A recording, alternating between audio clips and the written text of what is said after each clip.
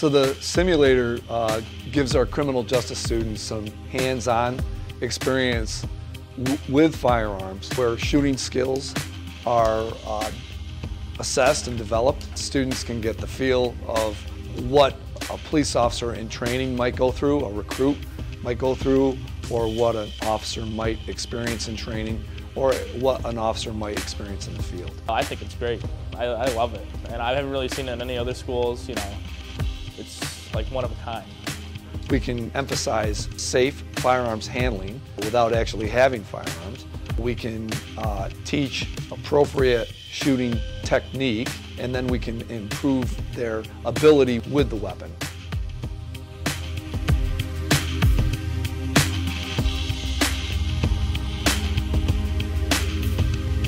You actually get to hold the gun, and he taught us how to like not put the gun on top when it like shoots back, and you know, there's a clip we can work on the reload and whatnot. It has an interactive component.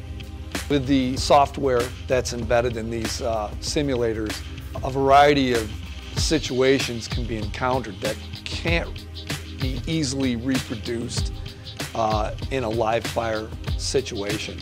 So the software is has a lot of depth to it, and there's a lot of variety. So a lot of variables can be introduced that it would be very challenging to do on an actual shooting range.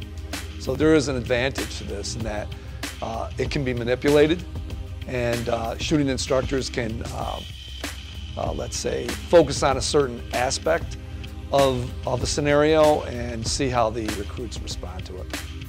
But it gives everybody a chance to see what it's like and what an officer might deal with, and how they have to develop their skill and safe handling of firearms.